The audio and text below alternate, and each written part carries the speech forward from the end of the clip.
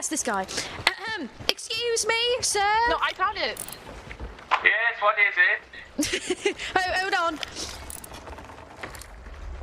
Would you happen to know where Haywood is?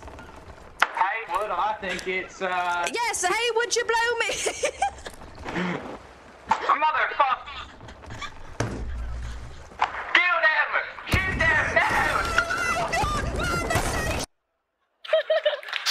Oh man, That's so good. that's a good one. I love it. That's a really good one.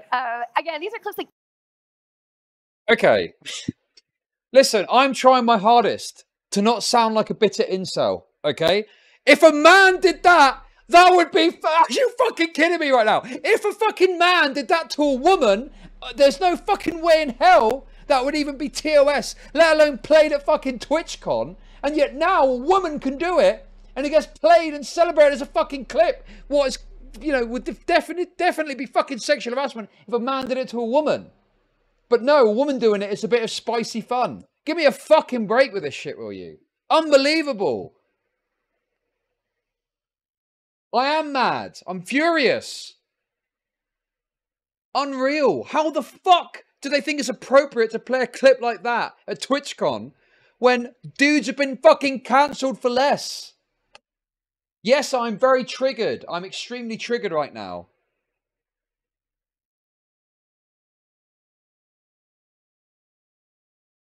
It's fucking wild. It's wild that that clip is played at fucking TwitchCon on the main event. Hey.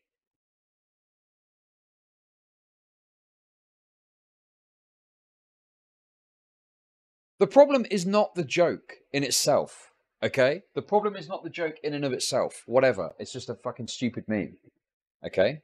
It's the inconsistency with which principles get applied.